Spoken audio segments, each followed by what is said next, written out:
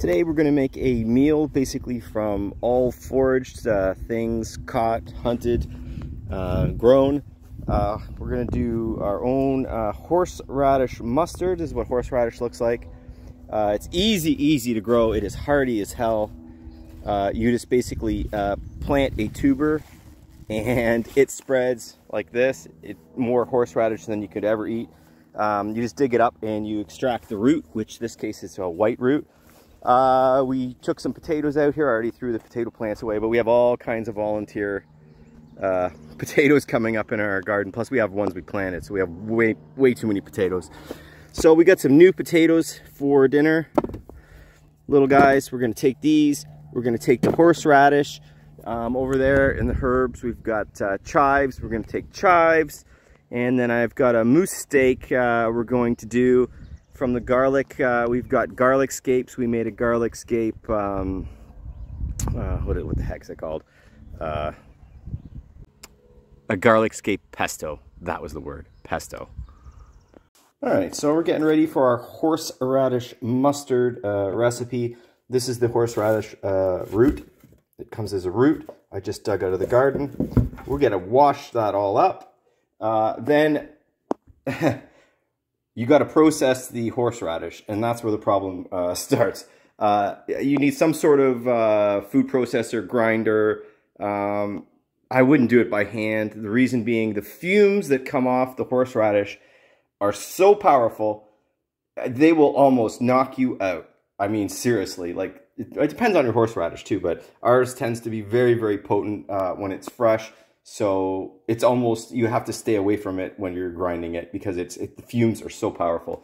So you need some sort of food processor. You're going to need a mortar and pestle. You're going to need mustard seed. You're going to need some white vinegar. Maybe a little bit of salt. I like to use garlic salt. And basically wash the horseradish to start. All right, so you got your horseradish now. This was actually a pretty big root from one plant. This is how much we've got. This is quite a bit.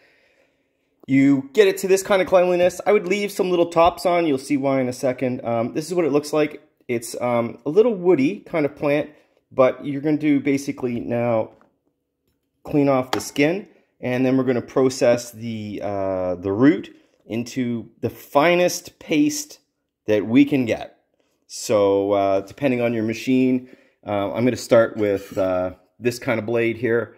It's basically like a shredding blade. And if that doesn't do it enough, we'll put the secondary blade in the bottom and just keep blending it. You just keep blending it, basically. So let's get all these cleaned up. Oh, and you leave the little nub on the end here so that when you're cleaning the root, you have something to hold on to. We'll just chop that off later. So now you have your roots cleaned pretty good. You want them as white as possible so your horseradish looks nice. We're using just regular mustard seed, so it's not going to be white, but you can see you get the roots this kind of clean. We're going to trim off all of the tops, and then we're going to start to process. You'll probably have to cut some up to fit in the processors too. Your final root should look pretty much like this. I used a knife to cut these in half. The processor setup, I've got a cutting blade at the bottom and then a grinding blade at the top, so we'll see how that works. Keep in mind the fumes that come off this when you're grinding are immense. So I know you'll probably open it up and have a sniff anyways. It'll almost knock you on your ass, depending on how powerful your roots are.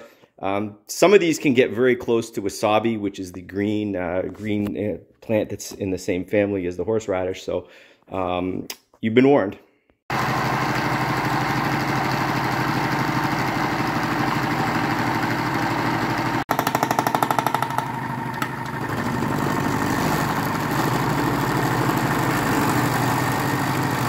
So just keep feeding it in, keep mulching and mulching and mulching. It's a very tough woody kind of plant, and you just got to keep mulching it down. And you just keep going and going. Feed it slow because it's a tough plant. And you'll have some little shards left over, don't worry about it. But that looks really good down there.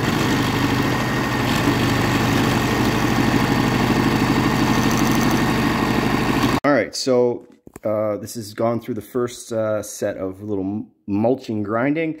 I'm going to puree it a little bit more with this kind of blade here, and then I'm going to start adding in vinegar, just regular white vinegar, to turn it into sort of like a paste.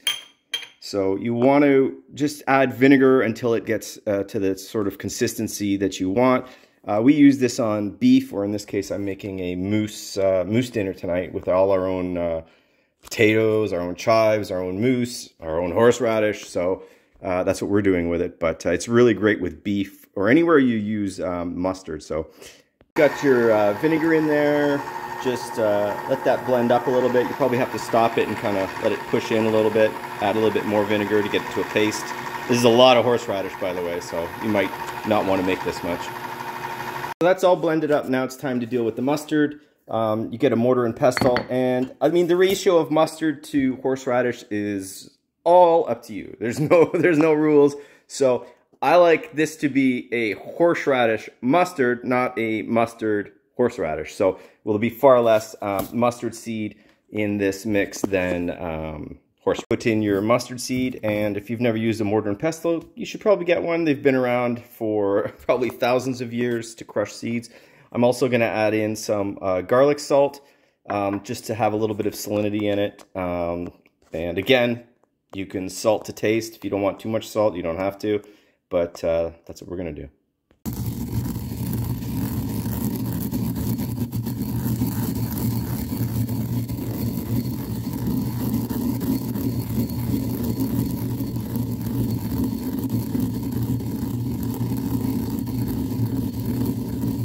And you just keep doing this until it gets all ground down. You can see slowly that the seed starts to break up and turn into basically a cracked kind of powder. So, and again, however much grinding you want to do, there's a lot of mustards with mustard seeds that are pretty whole. So you can, again, it's all up to you. I like mine pretty crushed, so I'm still going to process these further. Okay, so I've been grinding for a few minutes, and you can see it's now down to this. It's not totally like a dust, but there's some. It's cracked basically and ground quite fine. But how fine you want it is totally up to you. So now we're going to take the cracked mustard seed, and we're going to put it in with the horseradish that we've cut up, and we're going to blend and purify it some more. This also has the salt and the garlic salt in this case.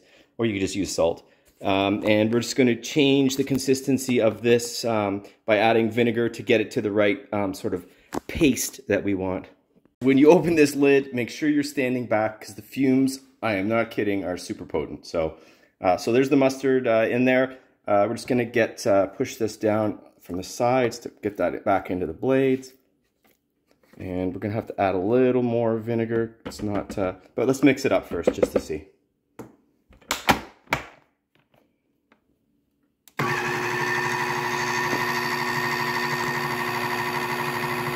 You can see the consistency I've got going here. It's too dry, so we're going to add more and more vinegar until we get it to more of a not liquidy paste, but more of a paste.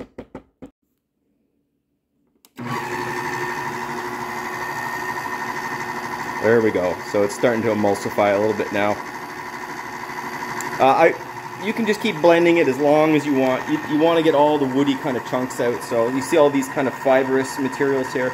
You just want to keep blending it till basically all that's gone. Now, I'm sure a long time ago when they made this, they didn't blend it so well now. They didn't have the equipment. They probably accepted the little woodiness of it. But that's looking pretty good. And we'll just scrape down the sides in a second here. So this is kind of the consistency we've got now, which is nice. It's something you can put on your beef very nicely. We're going to mix it up a little bit more. Okay, so this has been mixing now maybe, I don't know, 2-3 minutes. Been kind of pulsing it high and low. But let's just have a look at the consistency here. And don't stick your nose in, whatever you do. Let's just have a look here. Okay, that's looking really good now. Very nice, very nice. Maybe a little too liquidy, but That's okay. It'll absorb into the horseradish as time goes on. That looks really nice. Let's get a little spoonful and just give it a taste here. Oh, that's too much. Let's just have a taste here. Ooh. Ooh. Ooh. Oh man. Ooh. Super hot. Yeah. Still a little woody. I'm going to pulse it a bit more. Good though. Very good. And now we're just going to take it and put it into a jar. I'm not sure how much we made, but quite a bit. At least half years of horseradish for sure. This isn't preserved in any way. You have to keep it refrigerated, so it'll last at least a few months in the fridge easily with the vinegar, and given that it's a spicy thing with some salt in it. So there we go. So that much root and mustard made that much horseradish mustard. Quite a bit. I mean, that's a lot. You know, I'll maybe go through this in a few months. I really like hot toppings, so you can use it on sandwiches or anywhere you use mustard or horseradish, so it's quite good. We're going to use it tonight on our moose sirloin steak that we shot with Bo in the fall, and our chives and our potatoes, which should be very nice. So thanks for watching.